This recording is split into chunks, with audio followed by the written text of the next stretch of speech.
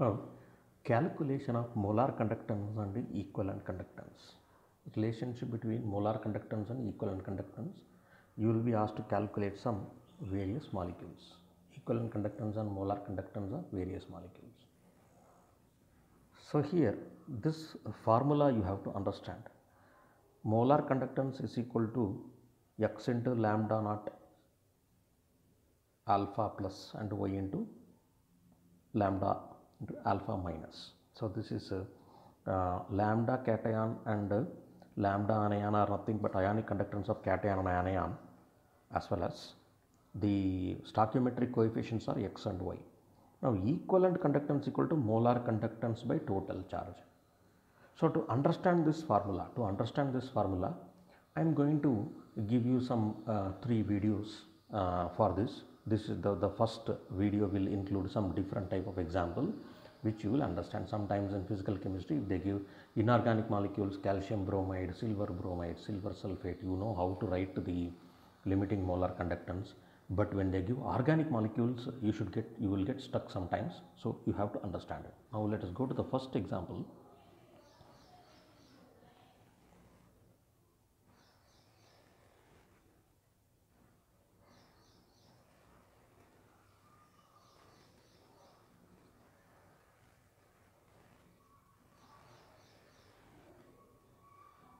Now supposing they have given a molecule called sodium,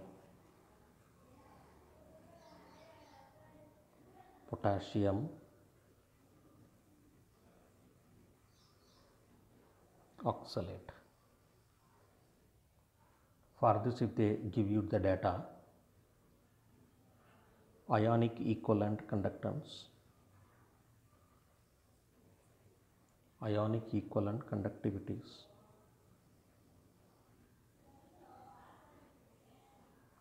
of oxalate ion,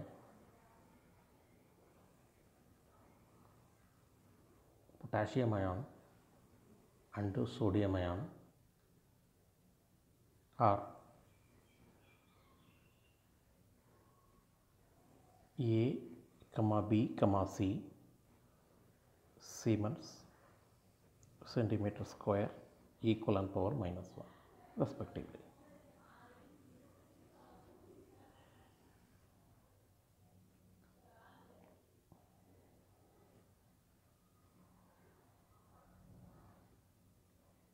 Then we can calculate limiting equivalent conductivity of sodium potassium oxalate. How do we do this? This is a very important NEET competitive question. Now, first of all, you should know the structure of sodium potassium oxalate.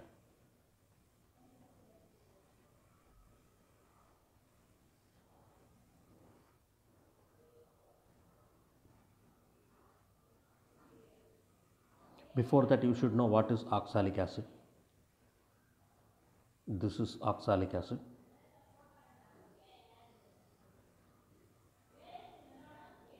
Oxalic acid is ethane 1,2 dioic acid.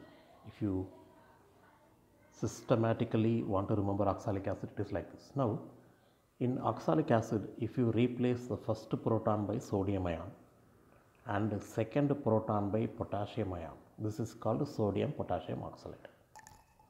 Okay, now see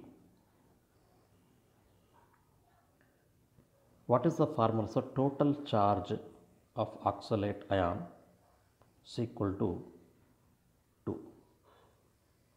Even here cation also totally 2, because one potassium ion is +1, another sodium ion is equal to +1. Therefore, total charge is +2. Or if you want to take anion, oxalate ion,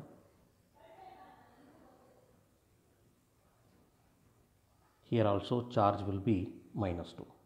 So therefore, total unit charge is 2. Okay, now number of equivalent of ion is equal to charge on the ion divided by total charge, that is equivalent of oxalate ion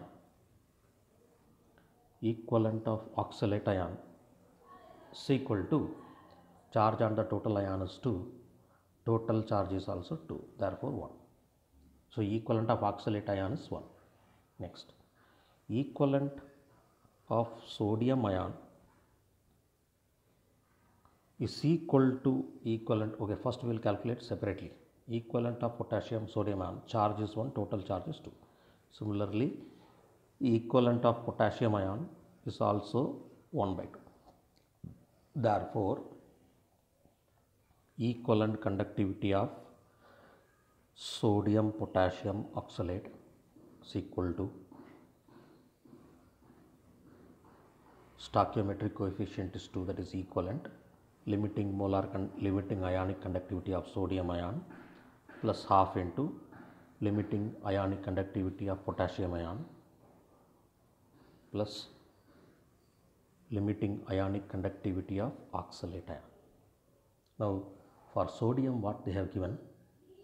For sodium they have given Y, so Y by 2 plus, so Y into 1 by 2 is Y by 2 plus Y into Z. Z is what? Z is for sodium ion. I am sorry, for sodium we have to put Z. By mistake I have put Y, kindly excuse me. X. Sorry, ZZ. Sodium is Z, no? What we have written in the question? Sodium, ABC. So potassium oxalate is A, sodium is potassium is B, and this is C. Great. Sodium is C by 2 plus. For potassium, once again we will check. Potassium is B, therefore B by 2 plus A. So this is the limiting equivalent conductivity of, supposing if they modify the question like this, limiting ionic conductivity of